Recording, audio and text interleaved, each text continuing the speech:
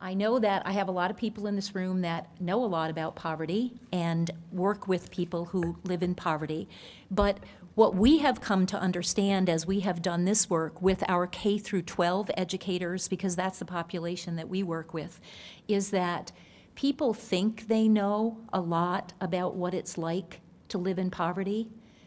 I include myself in that group. I used to think that I knew quite a bit about living in poverty. But you come to understand that you really don't know, and that you need to have experiences that really dig deeply and help you understand.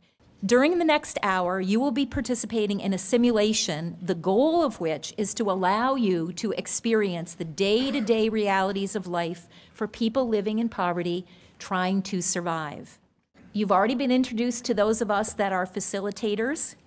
The idea is that we're going to be around, and if you have questions or concerns, you can find one of us.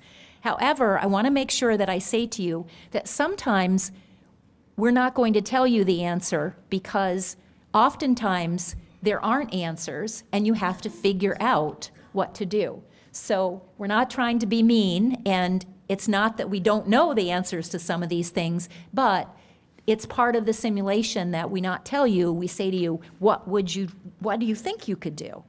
So let's talk about the family units. When you entered, you took a name tag and you were assigned to a family unit, and you were given a packet of information.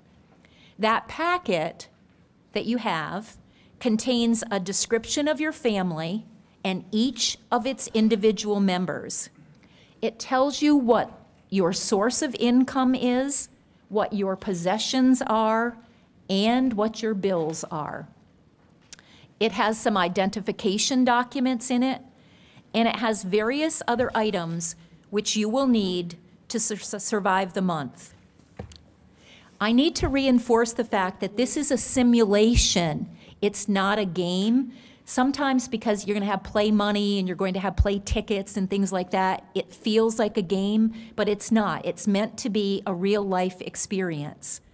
The statistics and situations that we use are real. They're based on real life experiences with people who live with a low income. Poverty is not a game for the 14.5% of Americans, and higher percentages actually of New York State citizens whose lifestyles you're going to simulate. You're going to try to walk a mile in their shoes.